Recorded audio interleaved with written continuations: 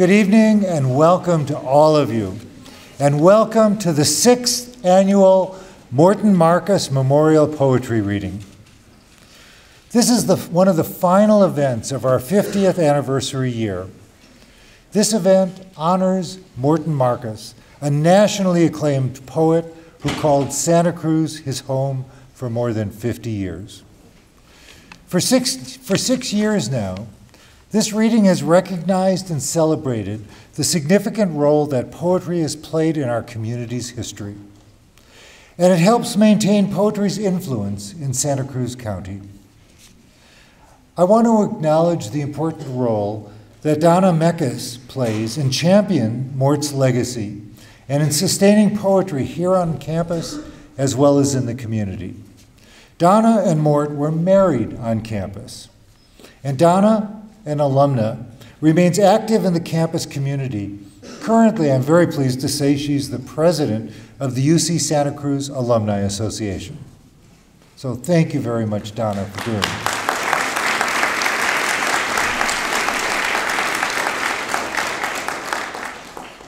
Morton Marcus's archive, his books, personal papers, manuscripts, recordings, and correspondence is completely available to the public here in the Special Collections and Archives of McHenry Library. Tonight, it is my pleasure to introduce our Master of Ceremonies for the evening, Gary Young. Gary is an exceptionally accomplished poet with many books and national awards to his credit. He's also one of our own, a UC Santa Cruz graduate. He is also the director of the Cowl Press and has been teaching poetry, book arts, and fine printing here at UC Santa Cruz for 10 years. I'm sure many of you know and love him as Santa Cruz's first poet laureate. Please join me in welcoming Gary Young.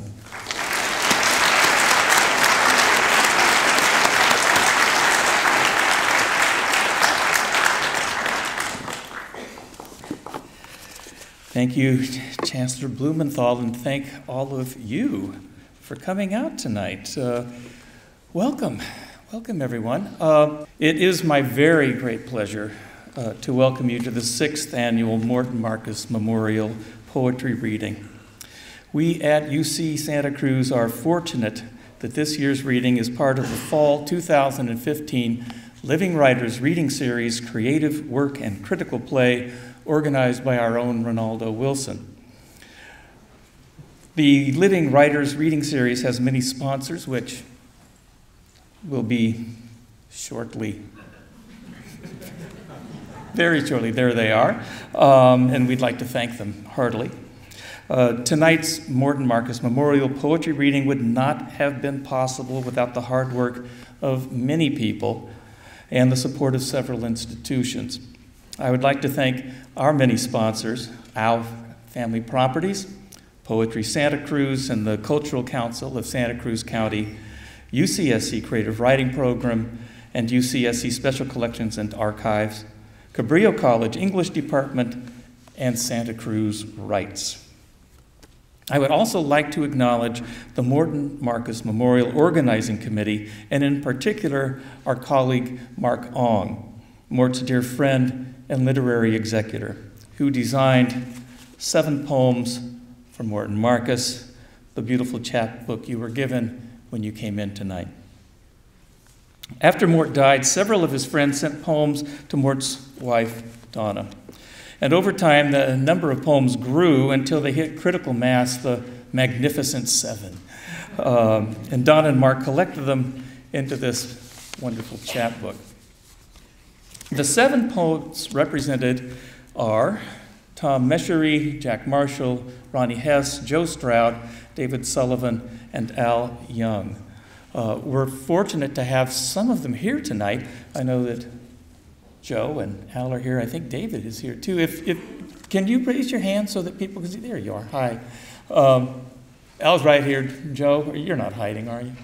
There he is. Okay. Let me give him a hand. Beautiful poems.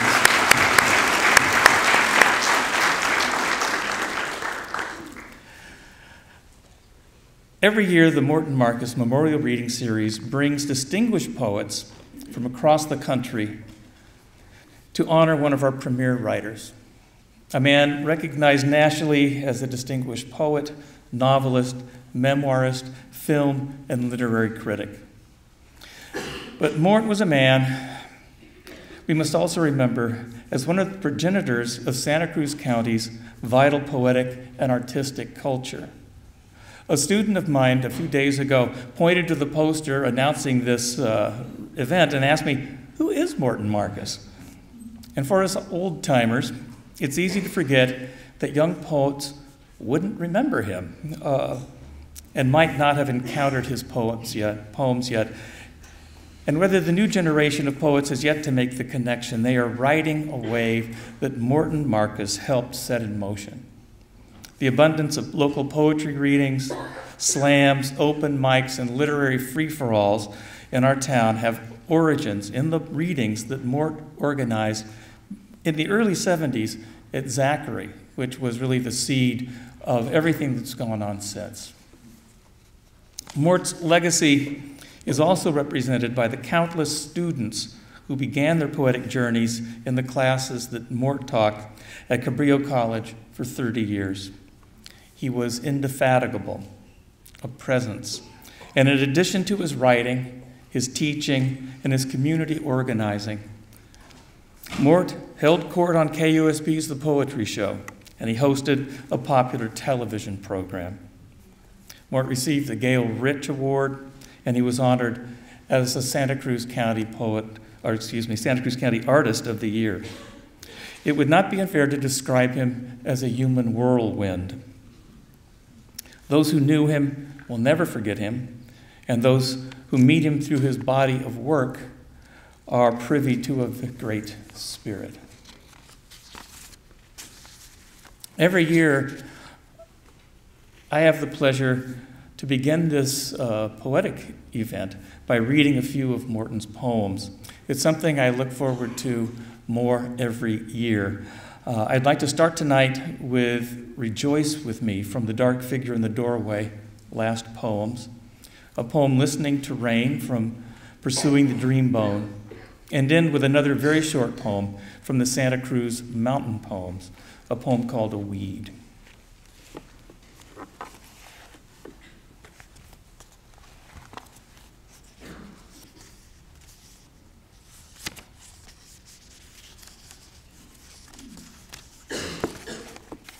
As I mention every year, I have to resist the impulse to channel Mort. If anyone listened, and I know many of you have heard Mort read, it was inimitable, but it's hard because I hear his voice when I read his poems.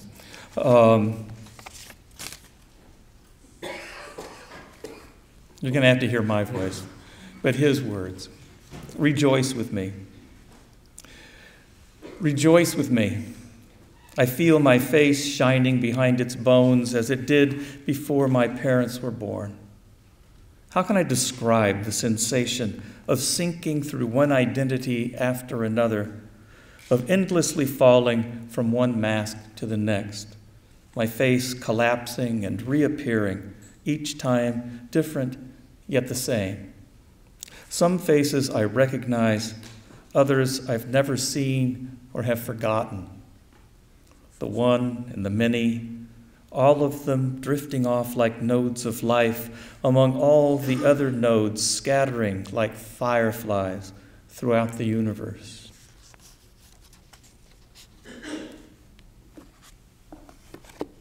Masks were very important to Morton. The idea that one could change from one identity to another. It's a theme that he takes up over and over in his work. This is my favorite book of Mort's, I don't mind admitting. Prose poems and marvelously gnomic little things that I just love. This poem is called Listening to the Rain. A man listens to the rain falling outside the house. He hears birds chirping through the downpour as he places a record of the rainstorm on the phonograph.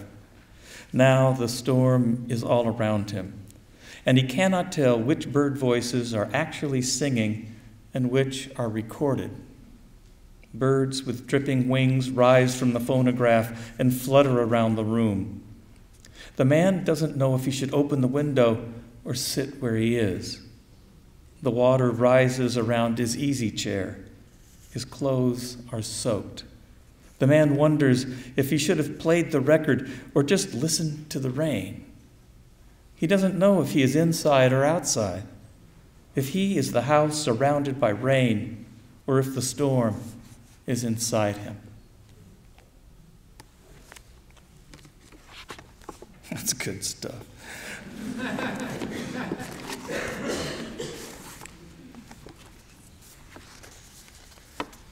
It's a very, very small poem, but beautiful, A Weed. If you see this book, and I encourage my students to look for more in the bookstores, but this book in particular, if you have fallen in love with Santa Cruz, as it's easy to do, this is kind of a love poem, this book, to the Redwoods and to this area. The weed puts out its hand. Take it. Hold fast. We are flying into a long night.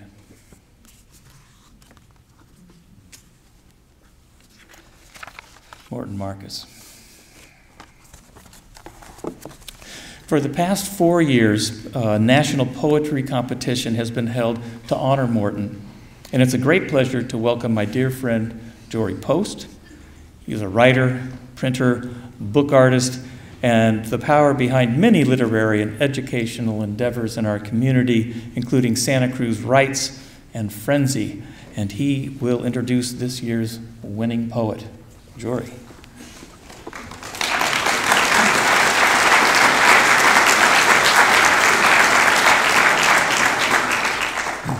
Thanks, Gary. As Gary said, this is the 4th year of the poetry contest. In 2012, David Sullivan was the winner. In 2013, Danusha Lamiris won. And last year, Marcia De La O won. We'll learn shortly who the winner is for this year. The contest continues to thrive and celebrate the life and work of Mort. And a lot of that has to do with the support of Au Family Property and George Au Jr. George, thank you.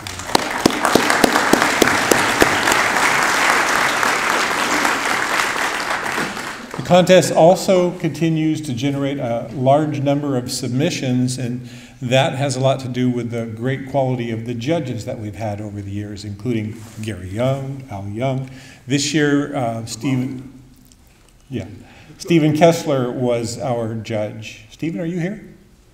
There he is. Thank you, Stephen.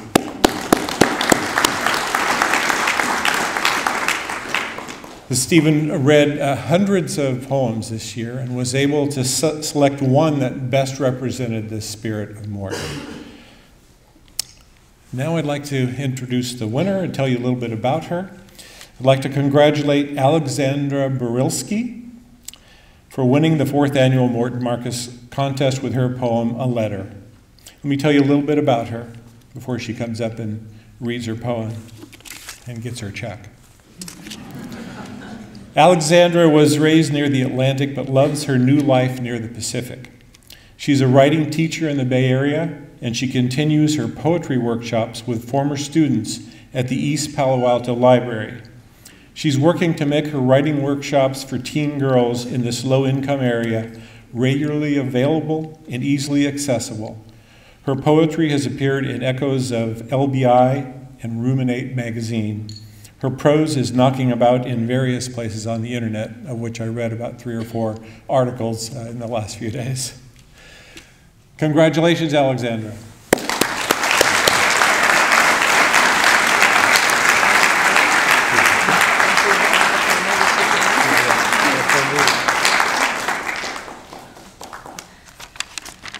Well, I'm incredibly honored to receive this award, and I am just so excited to be present for tonight with Al Young and to hear him read. It's always a pleasure to hear a poet read their work when so much of it is just on the page. So I'd like to dedicate this reading to my students. A letter. For my student who isn't blonde or visible in national news and didn't win a contest, grade levels behind in reading and writing, but who depends on poetry, clearing quiet spaces through days cramped with laundry, gunshots, too many cousins under one roof, and scars on wrists. I see you. For my student who heard appetite for the first time and knows about stoops difficult to rise from, this poem is witness to that unnamed heart hunger, thoughts keeping you from being the usual first to the lunch line. I see you. For my student who knows visions can rise over cockroaches and lice, and who asks with Gwendolyn Brooks how to keep dreams clean. For my student who swears to God and Mother graduation will happen. For my student who makes tired summer school promises and requests poetry in detention. I see you. For my student who thinks metaphor is stupid, thinks it won't extend strong, won't iridesce, refuses the heart its power. For my student who receives poetry as a serious answer to unspoken questions. For my student who thinks I don't notice, back row ears listening as I read aloud, I see you. For my student who's never seen Nebraska or life more than 45 minutes from our city and imagines Coozer's shoes farm-worn and mice-filled. For my student who didn't know poetry could be about a good life, I see you. For my student reading Loose Woman, seeing familiar hips and language and laughing where my limited Spanish bars admittance. For you who teach me new signs and tell me stories these poems are breaking open, I see you. For my students who put unknown words on their tongues, who trust in spells these sounds cast and allow words to work over their insides where they tear and build muscles of resistance and compassion. For my students learning to see themselves in language, I see you.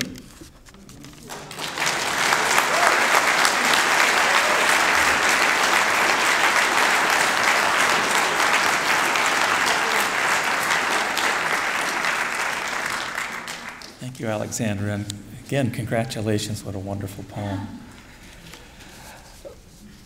Friendship was very important to Morton. He made friends easily, and his friendships were strong, passionate, and enduring. His literary friendships were particularly important to him.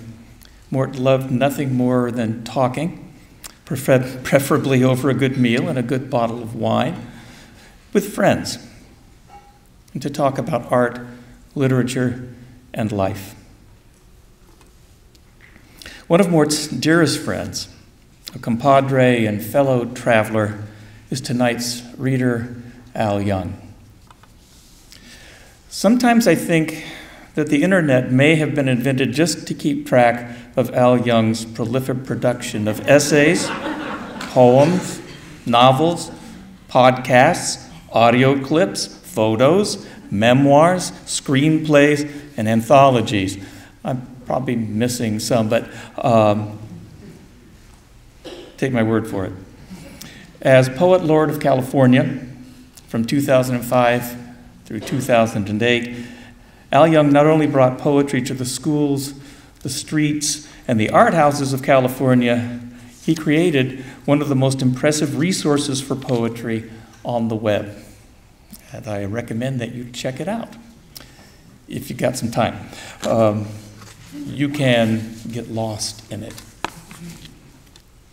Born in Mississippi in 1939, Al grew up in the South, moved to Detroit, and attended the University of Michigan.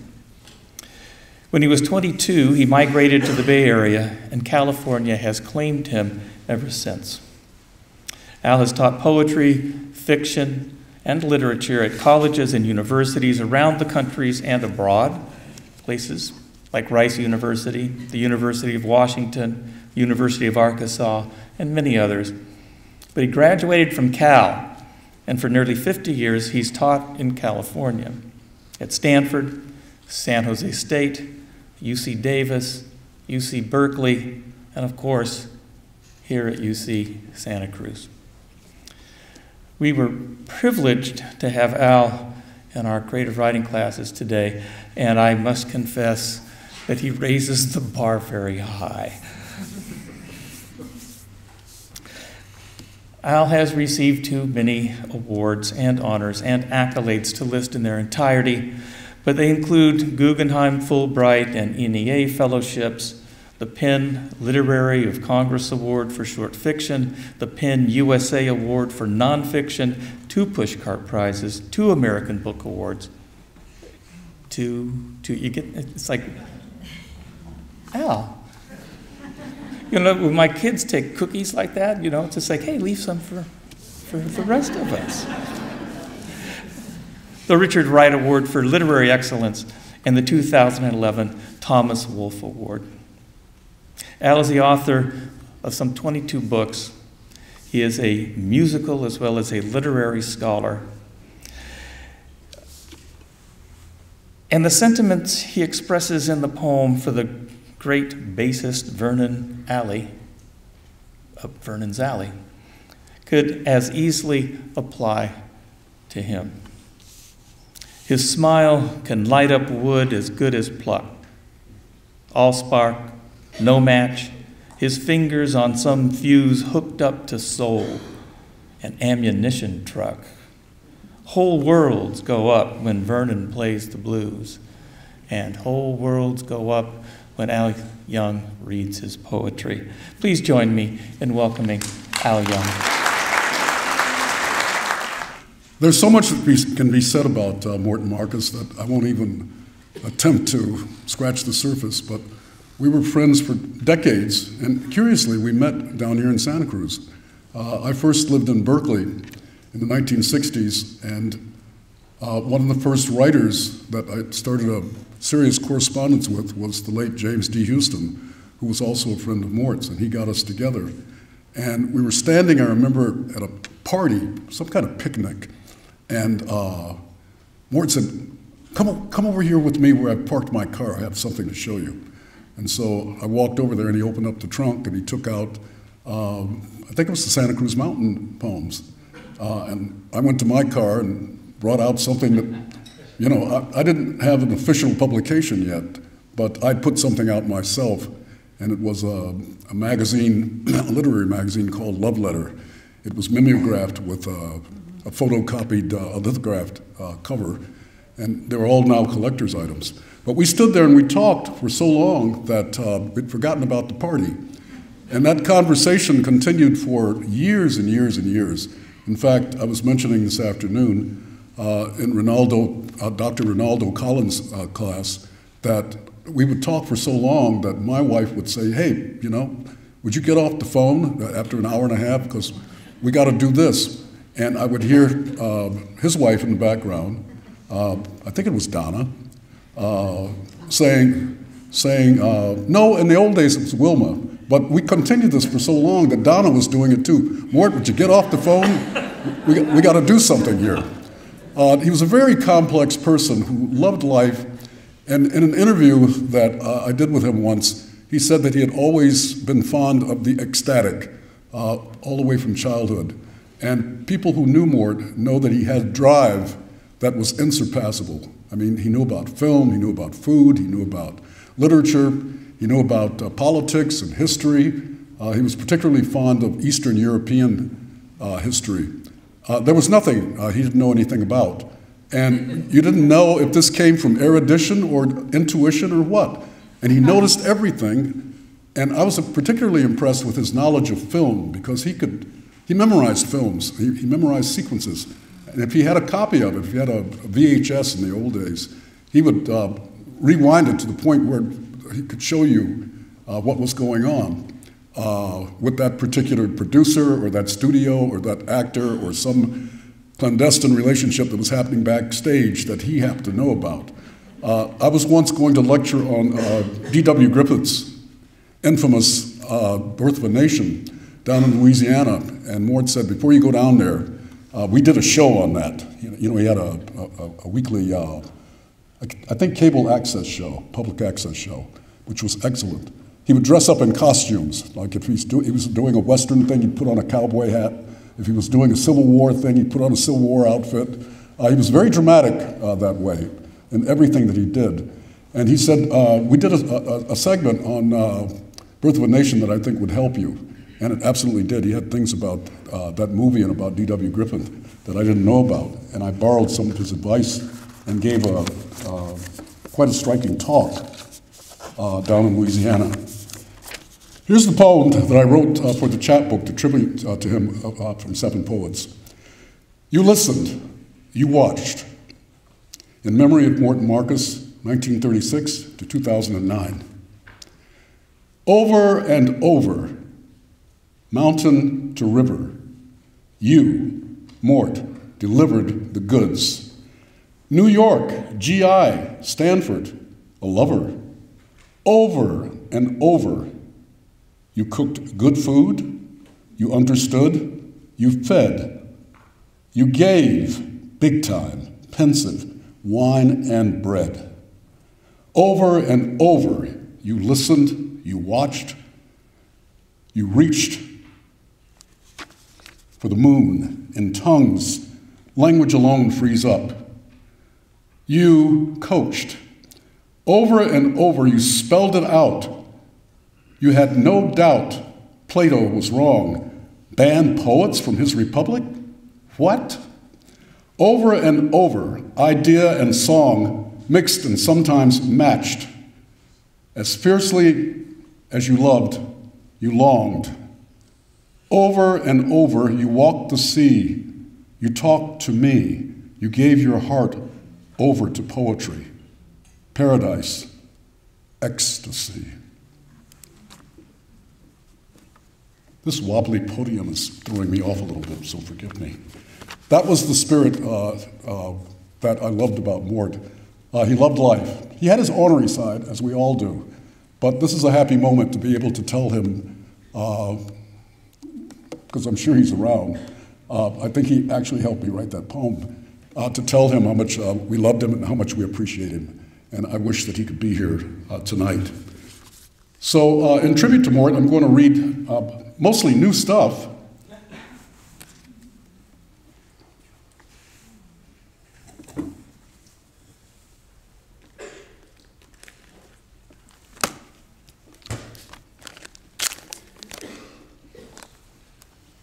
I want to start out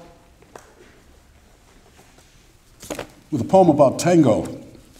What I love about Argentine tango is that it starts out as a disreputable, unrespectable form of music, very much like the blues, and then it ends up being universally iconic and symbolic of so many things that it becomes a huge industry. I mean, Argentina spends billions of dollars a year to cultivate the tango industry. And the tango comes about in the 19th century when African bonded laborers came to Argentina, to work in the silver mines and do all the other menial work that we still need slaves to do all over the world. But they also brought in people from Eastern Europe, from Poland, from Hungary. And so the meeting of these two musical cultures, the African culture and the Eastern European culture, produced the tango. This poem is about that. But it starts out with an epigraph from the New York Times that I read back in February of 2008. An article written by a guy named Eric Nagorny. When the band strikes up a tango, people with Parkinson's disease may want to head for the dance floor. And what they found out is if you teach people with Parkinson's the tango, they get better. That is, their symptoms are released. And I think the arts in general are healing and can be used as medicine. We just don't think about it in those terms. Language still pretty much determines our consciousness, and want to sing a part of a little song written by two guys named Bernier and Brannon. And some of you might know it if you're old enough. I think Bing Crosby was the first one to sing it, but there are lots of hit versions of it. And it was one of John Coltrane's favorite songs. Let's see if I can get the right key. Don't whisper things to me that you don't mean, for words deep inside can be seen by the night. The night has 1,000 eyes, and a night can tell a heart that's true from one that lies. Morton and I spent a lot of time talking about language and how important it was, if you were a writer with language as your instrument, to respect it and to go just beyond using it to deceive or to manipulate, which is what language is used for all too much in our era. So here's the poem. Tango Good to Go, it's called. The tango and the blues shared more than funk and disrespect.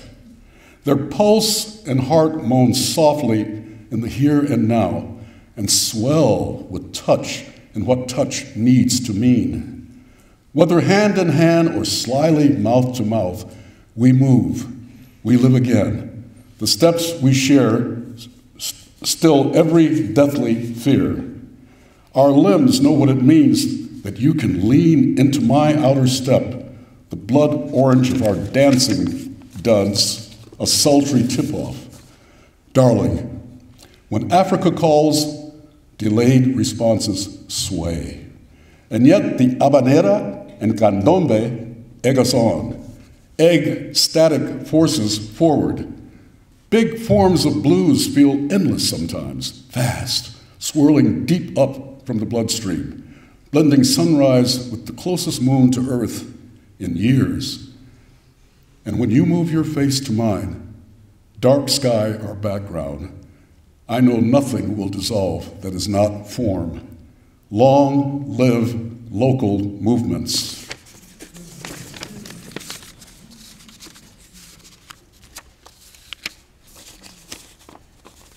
Hope I've got all the pages here. Oh, here it is.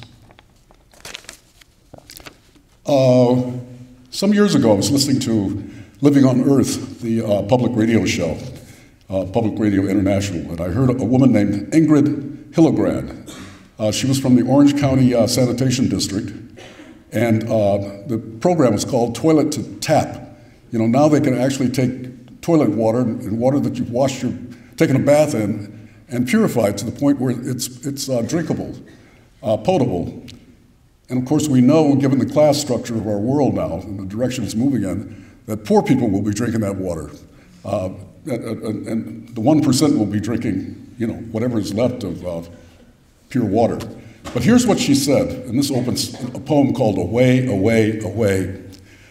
When you flush the toilet, when you brush your teeth, the water just goes away, and nobody really thinks about where away is. But that's where I work, where away is.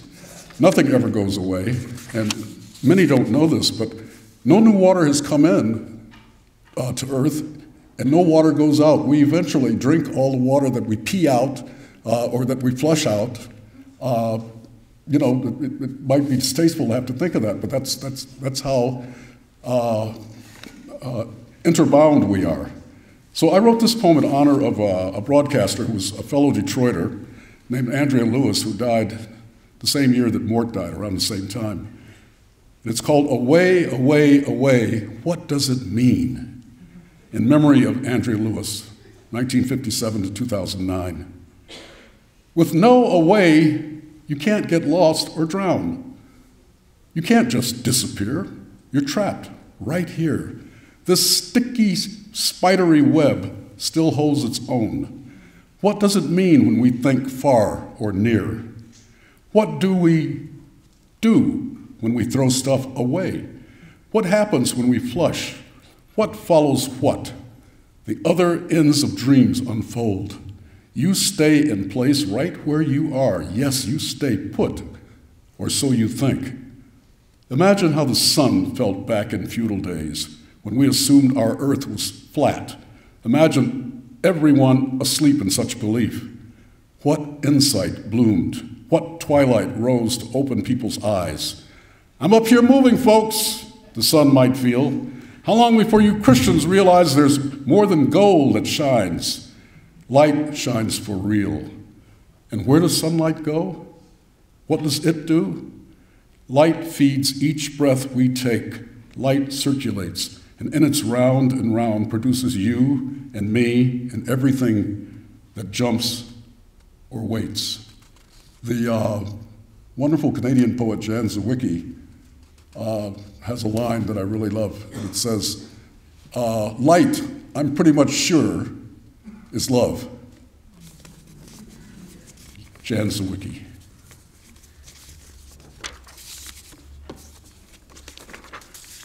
Fluent. I always love that word. We were talking a lot today about the debt that English since 1066 owes to the Norman invasion, because the vocabulary of English doubled, if not tripled, with the introduction of French into it, and those Latinate usages, which we get from Rome, and then we get them again from the Normans. And fluent just has such a nice ring to it. And I wrote it for a singer friend of mine who goes by the one name of Dima, because I've watched her develop over about 15 years into a really wonderful singer. She started out with a lot of talent, but now it's just a pleasure to hear this nuance, another French word. Fluent for Dima. To move from note to note, from step to stop, instinctually, as needed, poetry, pure fluency. She flows, she flattens fifths the way she eased him out when he got fresh. She knows nuance. The subjunctive mode still works. Been me, I'd have been done gone, even if it meant jump. Fluent, she oozed from mode to mode, from key to key, from breath to breath, octave to octave, pulse to pause. She sang, she grew the moves. 1, 1, 0, 1, her voice outdistanced code.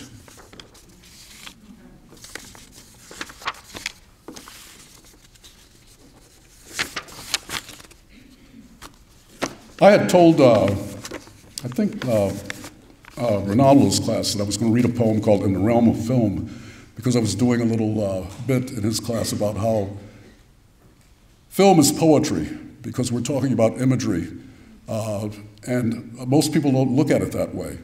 I also mentioned that poets quite often make better screenwriters, or more effective screenwriters than prose writers, because prose writers are used to controlling everything that you think or think you're reading, whereas poets know how to abbreviate things and condense them and to use imagery to get the story across or ideas across. And film is all imagery. But I forgot to bring it, so.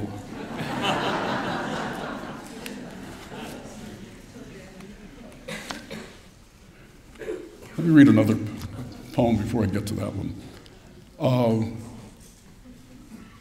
It's called Afternoons of Wonder and Thundering Rain. The sooner this zone swoons under its own light, the sooner our recovery from wet afternoons of wonder and thundering rain. You wore your year of panties inside out, disclosing in December the cloistered winter you who couldn't change. Telegraph Avenue dashed and dotted its signals, gifts and messages and passages stretched all up and down its dazzling zones. Cool or hot, we felt its reach. A sigh you exhaled hung still in the air, freezing dream bubbles, longing to pop. You wore your silver city around your body in full peyote glow. New dimensions and otherworldliness. Hey, no Big Bang thing. The love that carried us stained and sustains us. Afternoon rains.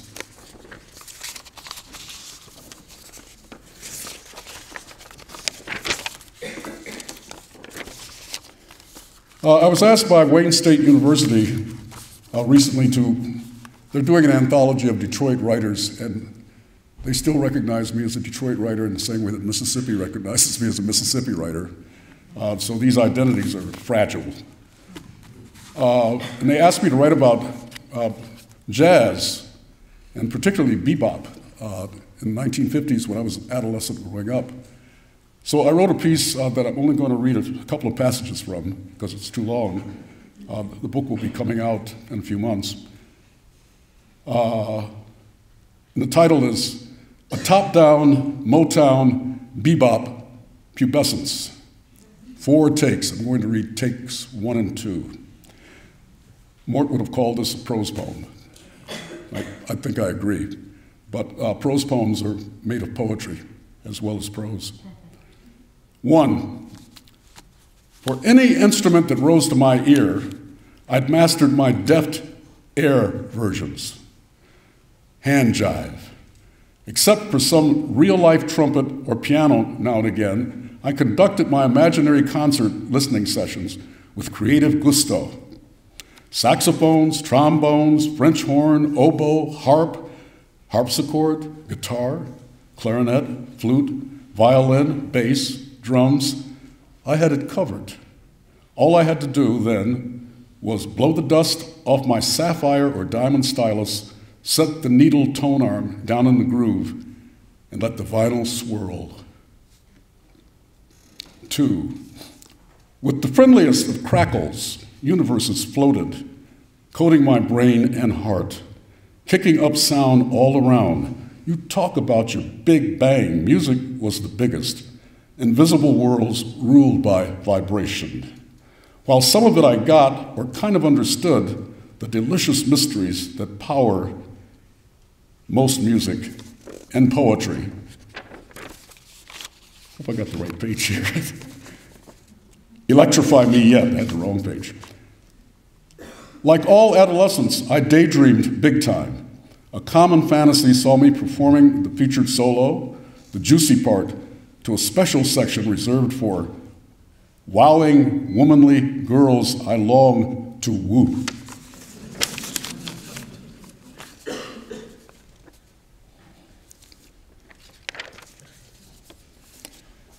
I have a friend, I have a bunch of friends from my high school who live right in the Bay Area, and many of them live within blocks of me. And one of them is a psycholinguist retired from UC Berkeley, who's quite world-renowned, named Dan I. Slobin, who speaks about 12 languages. We started out in the 7th grade learning Spanish together, and he just, in University of Michigan, in my sophomore year, I took Russian because I wanted to know, how Russian worked. And it was during the heart of the McCarthy era. We're talking about 1958 or something like that. And I lived in a dorm full of engineers who would walk around with slide rules on their belts. And they were very patriotic, I guess you would call them. And I would get these notes on my door that would say, you goddamn Red, if you like Russia so much, why don't you go and live there? But a year later, Sputnik went up and they were all studying Russian. So that's how it goes. But Dan spends half his year in the Netherlands, in Groningen. There's another linguist that he's fallen in love with. And they've been doing this for 25 years without getting married. She'd come over here for a few months, he'd go over there. And now she's developed Alzheimer's. And she's very dramatic, and I talk to her sometimes on the phone. And her name is Nini, and I wrote this sonnet for her just very recently. In last night's dream, I heard you say, should I let go or should I stay? I had no answer, not a clue. Portions of me still stirred in you. Let me back up on this. In the Netherlands, they've long had legalized euthanasia. You can opt to just check out, which I think they have up in Oregon also. So that's the issue. That'll give the poem a little bit more depth. And last night, because she's threatened twice to check out, but when Dan goes over there, she falls back in love again, and everything is all right for a while. In last night's dream, I heard you say, should I let go or should I stay? I had no answer, not a clue. Portions of me still stirred in you. We leaked into a shadow void so vast that I felt overjoyed with halves light let me see as whole. No night, no day, no heart, no soul, no pain, no pleasure dome, just quiet. This made me smile. You couldn't buy it. In soft sign language, that's her specialty is signing, particularly in child and adolescent culture. In soft sign language, can you tell stories of heaven from stories of hell? In last night's dream, I read your smile. Forever only lasts a while. Thank you.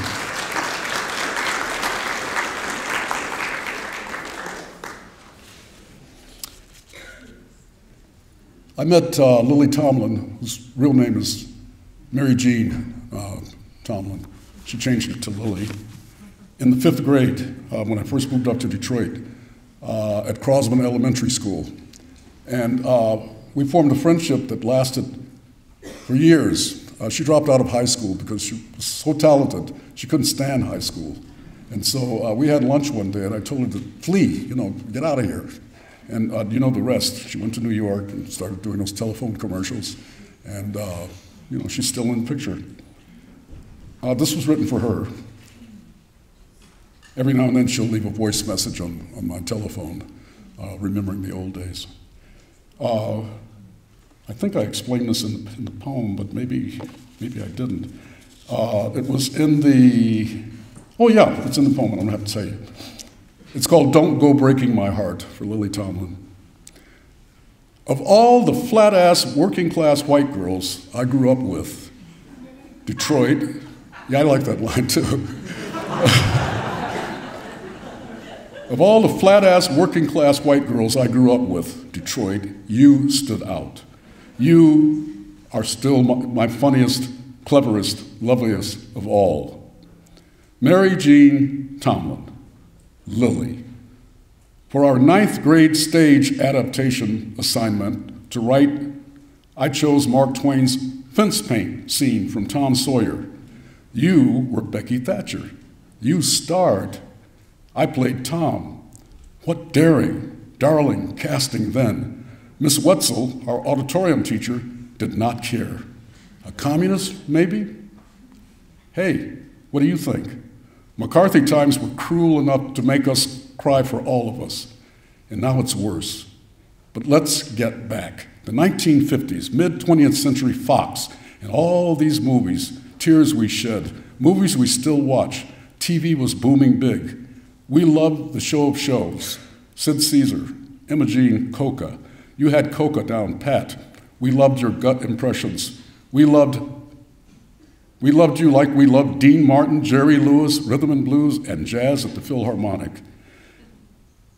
If you played band, played orchestra like I did, you loved those Sousa marches, Jelly Roll, Ellington, Charlie Parker, Illinois Jacquette, back home in Indiana, Miles Davis's Donna Lee, Bach's ageless Goldberg variations, the teenage Mendelssohn's Scherzo from A Midsummer Night's Dream, Hindemith's Four Temperaments. You loved night concerts, the nearest of Detroit's Canada to Windsor. Your stepmother's brother's lover and wife. You wondered about ways we each talked about our moms and dads at work. We loved, we lived. Remember the rib lunch? We one noon wolfed down at Buddy's Barbecue, Claremont and 12th, before 12th Street became Rosa Parks Boulevard? I bet you don't. Okay, that's what this poem's about. A Cass Tech high school dropout. You weren't happy at Monteith College, Wayne State's just then alternative school for fucked up folks like us. I didn't know much then. Somehow I did know enough to tell you, follow your heart, to fly where you could land, Chicago, New York. How did we, teenagers, figure this out? Don't go breaking my heart, not now. You found New York, you reached TV, starring in ads no watcher missed. You found New York, or skipped it. We loved you and your real, right voice, your face and heart. Let's fly back to our start. Let's land laughter and let it tell us how.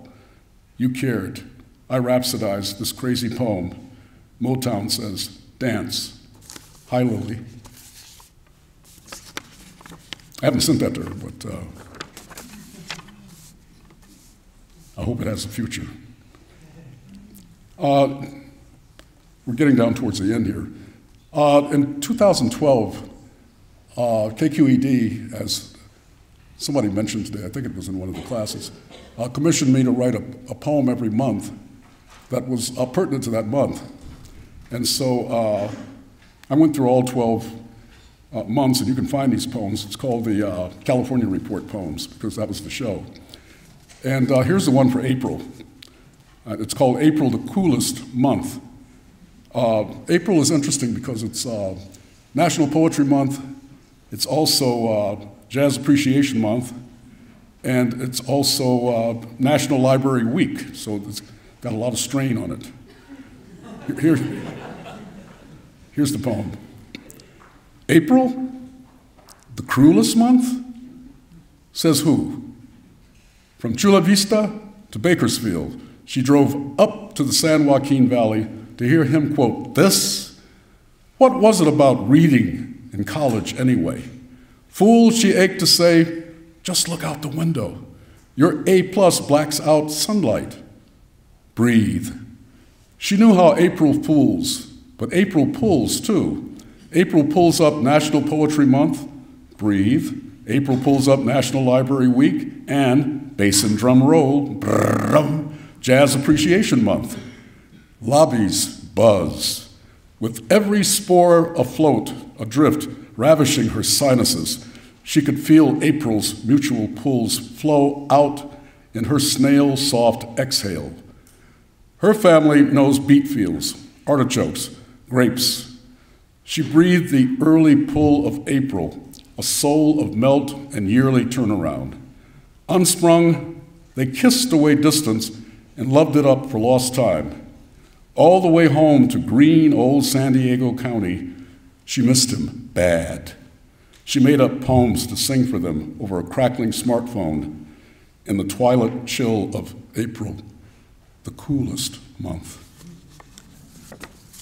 Thank you.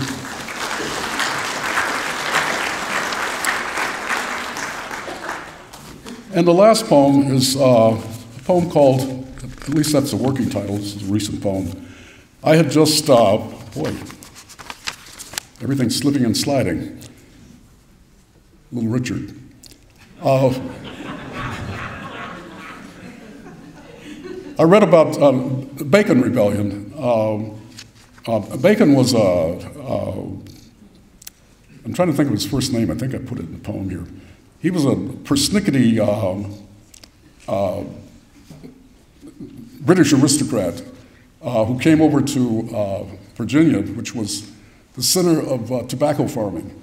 And in those days, black and white slaves, you know, the term they used for the white slaves, who were mostly from the British Isles, particularly from Ireland, Scotland, and England, they worked side by side with the African slaves. In fact, the African slaves were treated much better because they were expensive, you know, to go and get. But they not only worked side by side, but they lived together. They married, they had children together, and they didn't have very long lifespans. Most didn't make it out of their 30s because the work that they had to do was so cruel and so brutal. But this guy Bacon came over. He wanted to kill all the Indians, and he had inherited huge plots of land to grow tobacco. And the colonial governor of Virginia was amicable relations with the Indians, and he hated this guy Bacon. But Bacon formed his own private army, and some of the black and white slaves joined that army, and they were armed, and it scared the hell out of the landed gentry because they saw that this was a danger. So for the first time, we get whites and Negroes, we get those terms introduced in 1676, 100 years before our revolution, because the tobacco barons figured out that if blacks and whites united, it might be curtains for them. So we get the black and white dichotomy that we think always existed, but it didn't always exist. So here's the poem, which is called American Beauty.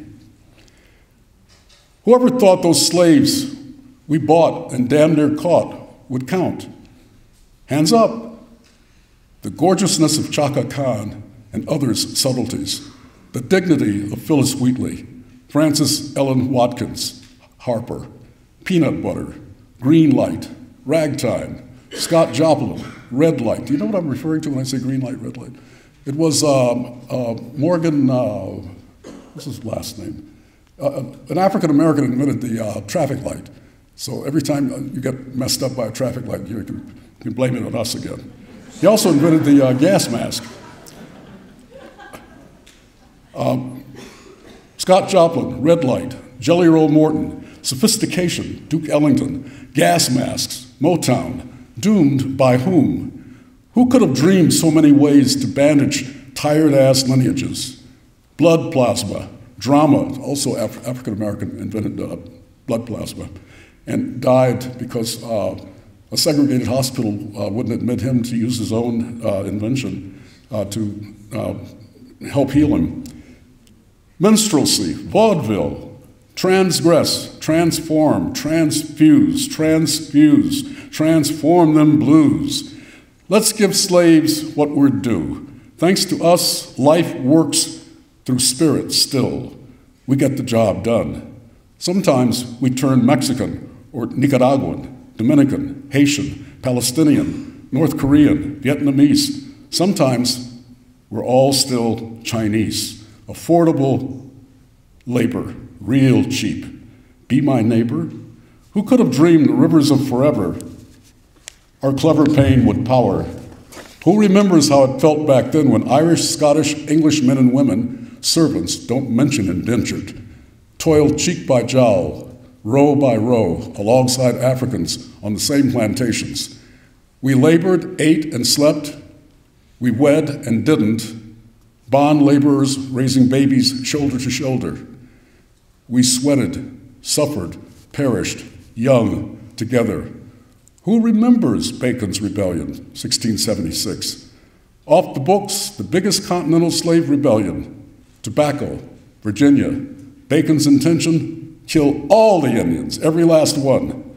Who could predict that's how we came up with white folks and Negroes? And who could have guessed the rest? When we tried to bust the back of bonded labor, smash our deep connections, we slaves reared up with guns, united, Euro, Afro. We turned fast against ourselves, and that's the way we stay. Whoever thought those slaves we bought and damn near caught would count, still counting. Thank you so much.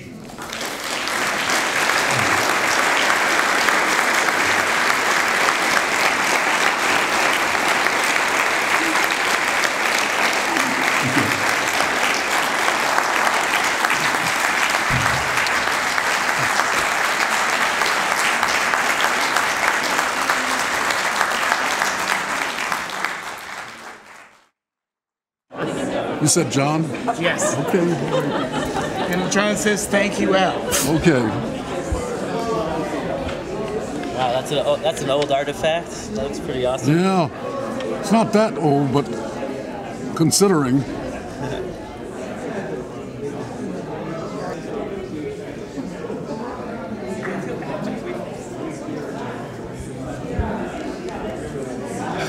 Being filmed. Under pressure.